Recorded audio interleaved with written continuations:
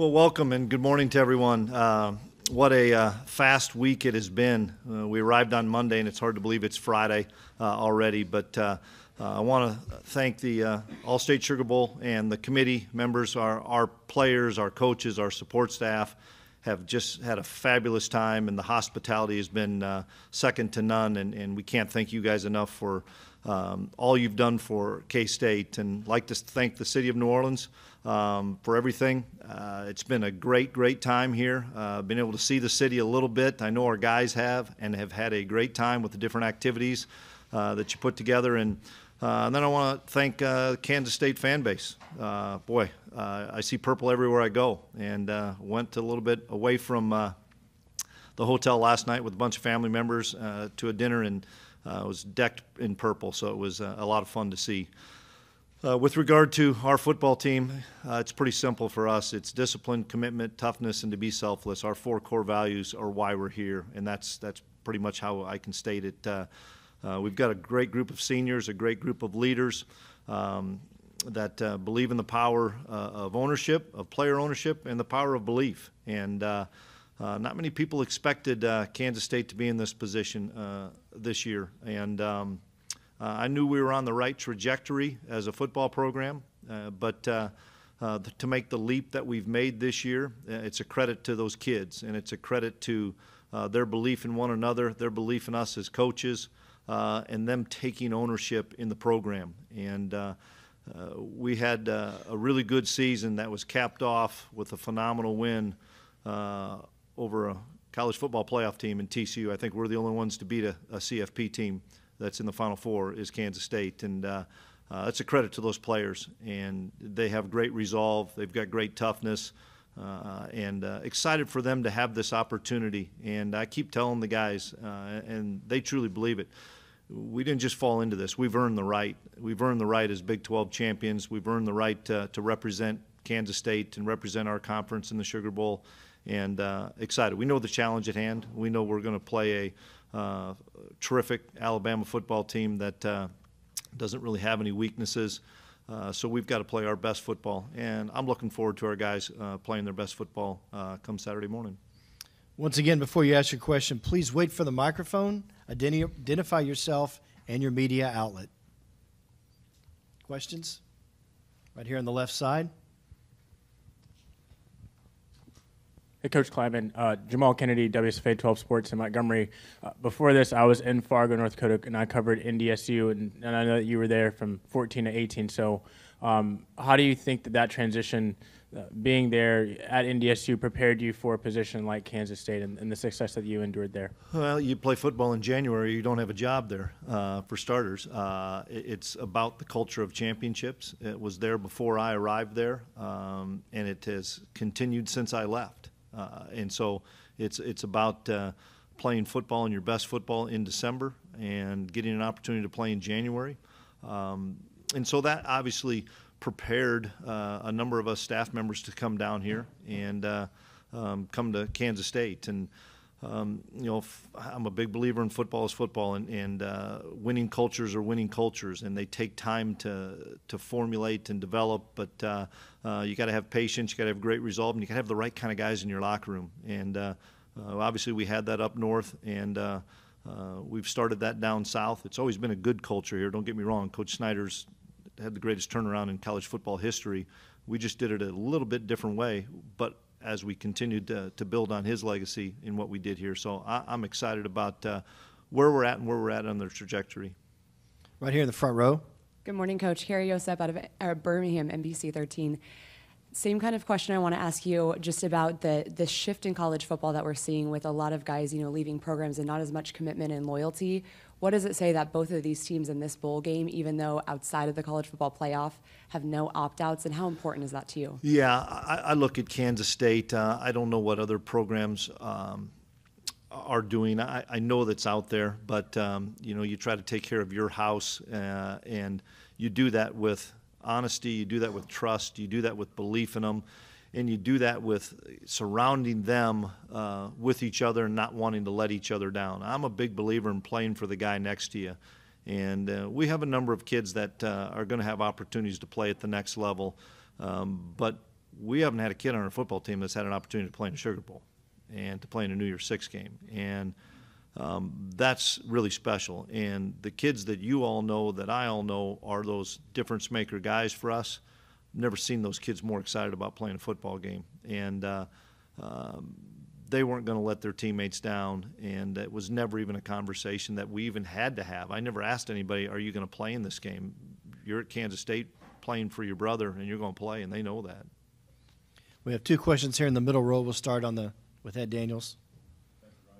Ed Daniels, WGNO New Orleans. Coach, if there were a 12-team playoff, you'd be in it. Are you a fan of the playoff? What do you think it'll do for college football? Your thoughts on that, please. Yeah, well, I came from the playoff system, and at North Dakota State we played 15, 16 games every year and never had a break. I mean, you were round to round to round, and then you finally got a couple weeks before you played the national championship. So I think it will create unbelievable excitement for college football. I know from the revenue stream that's going to help out as well, a lot of schools. But I think 12 is a good number to start with. I bet it goes to 16. I don't know if it'll go in my lifetime, but it will probably continue just because of the excitement that it's going to bring. And I think it's great for college football. We'll stay here in the middle on the right side. Hey, Coach. TJ Cleveland, KWCH in Wichita. It's been almost a month since you guys, played in that Big 12 championship. How are you guys kind of managing, staying focused with all the excitement around this game? And second of all, are you ready to stop talking about it and go play the game? Yeah, without a doubt, we wanted our kids to be where their feet are and enjoy this. I mean, when we came down here on Monday, there's a lot of activities, and those kids deserve this to enjoy it and go to some great restaurants and eat phenomenal food and get around the city and be in the Caesars Superdome. I mean, all neat things, and we talked all the time. Be where your feet are and enjoy this. Once we got to practice yesterday, I think the kids could sense that we're about 48 hours away, and today's a really good day for us because we get a chance to just lock our own guys in. Yeah, absolutely, we're ready to get this thing started. All right, in the back here on the right side. Tim Everson, Manhattan Mercury. Since the 2 years that he got here, both on and off the field, how impactful has Cade Warner been for this program? Cade's as good a leader as I've been around in this game for a long time. And Cade makes everybody around him better. And that's the thing that I'm most excited about when I think of Cade Warner. He's a terrific football player, but he holds people accountable to the standard that we all expect. And he holds himself accountable to that standard, and he's a guy that's going to do it and show everybody and then bring them along. And that's the sign of what we call a servant leader, is you make everybody around you better. And we're a better football team. We're a better football program in the last couple of years because of Cade Warner. Front row, left side. So, Tony Reese, WCDM out of Columbus, Georgia. Coach, talk about the preparation this week of how you actually been preparing your team going forward, this big matchup on Saturday. Yeah, well, we gave our guys Christmas off. Our last practice was Wednesday, and then gave them 4 days off to get around, be home with family, and then we reconvened on Monday. It was good. It was a normal week with the game on Saturday. So for us, it's been our normal preparation as far as what we would do on Monday, to our padded days on Tuesday and Wednesday, back to more of a scripting day on Thursday. So, routine's really big for college football kids, and I think our guys appreciated the fact that we had a normal routine this week. Right here in the front row. Hey, Coach. Taylor Kaufman, CBS 42 in Birmingham. K-State's never played Alabama in football. How excited is your team to play the Crimson Tide and possibly beat one of the best teams in college football in the last decade? Yeah, our guys know all about the tradition of excellence that Alabama football is, and they know the task at hand. They're excited that we get to play one of the best programs in the history of the game. And over the last few decades that Coach Saban has been there, they've been the gold standard for college football. So our guys, I know that. I mean, there's a lot of things that you don't need to talk about, whether it was who we play in our conference on week-to-week basis and the rivalries we have there to what we're going to face here in the Sugar Bowl. And I know our kids are really excited about that. And we've got to take care of K-State. I mean, I know that Alabama's going to be ready to play and have a good football team, good players. but it's more about us and making sure that we don't have silly errors and play a clean game. Okay, we're going to go to the middle of the left side. Hello, Coach. Luke Lazarchuk, K-State Collegian. With this being some veteran players' last game, how does it feel that they've been able to now reach the point to where they're finishing their college career playing in a Sugar Bowl? Yeah, I think it's the pinnacle for most of our players that are leaving. You know, whether or not they're going to go on and play at the next level, we have a lot of guys that are going to have that opportunity. Even some of the guys that I know are maybe continuing on with their master's degree, have a job, whatever it may be.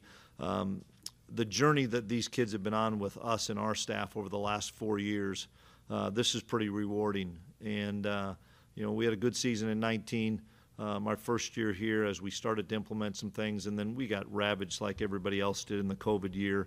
And we had to reset some things in January of 2021. And we had a phenomenal senior class in 2021 that were able to kickstart this thing going in the right direction. And then it just kind of continued on once we won the bowl game last year, the Texas Bowl in early January.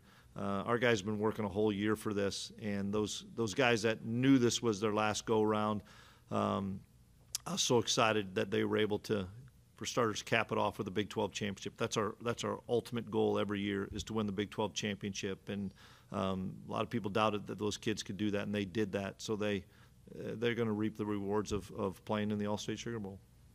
We're going to go to the back of the right side. Hey, Coach. Cool Carmody, GoPowerCat.com. We had a chance to talk to Josh Hayes a little bit earlier this week, and he obviously has played in a national championship. You have coached in national championships, and he said that the preparation for this week almost feels a little bit bigger than that. Does it feel that big to you, and what has that been like throughout the locker room? Well, it's great to have guys like Josh that have championship pedigree, and you know, it's come full circle for me with Josh in the fact that I sat in his home in Lake Gibson, Florida, and recruited that kid to go to North Dakota State, and the kid started as a true freshman in a national championship game, played really well, and then 5 years later, I'm sitting in his home last January, visiting with the same kids, same parents, about coming to Kansas State and how he could have an impact here. And so there's a guy that really appreciates being where your feet are, getting an opportunity to play in a game like this. And I'm excited for Josh as well as everybody else to have that great opportunity on Saturday. Okay, third row left side. Coach, in your opening statement, you talked about how Alabama has no glaring weaknesses. One of their biggest strengths is obviously Bryce Young. When you watch him on film, what areas of his game are the most impressive to you? Their front seven on defense and their offensive line on offense. I mean, that's you know, that's where the game is won. Everybody's got skill kids. We've got good skill kids. They've got good skill kids. Schematics and stuff are good. But the game's won in the trenches. The game's won up front on both sides of the line of scrimmage. And their front seven is really, really talented. And their offensive line comes off the football, is physical. And, you know, I hope that's a strength for us as well. We believe it is. It's, you know, you win the Big 12, you better be good up front. And on both sides of the line of scrimmage, we've been exceptional up front. So it'll be a big challenge for our guys on the offensive and defensive lines. We have time for two more questions. We'll start right here in the front row on the left side. Hey, Chris, Kellis Robinette here from the Wichita Eagle and Kansas City Star. Will Howard strikes me as a guy who's maybe gone through more extreme lows and highs than most Kansas State players have during their careers. How mentally do you think, now that you look back on his arc, how mentally do you think he, you know, handled his journey? Phenomenal. And Will Howard's ready for this stage, and I can't wait to watch him cut it loose tomorrow. And one of the best things that happened to Will Howard was Adrian Martinez. Adrian's journey was difficult as well, and he ended up coming to K-State, and both those two quarterbacks have helped us win the Big 12 championship, and they've leaned on each other quite a bit. They've become really, really good friends, and excited to see both those guys on this big stage.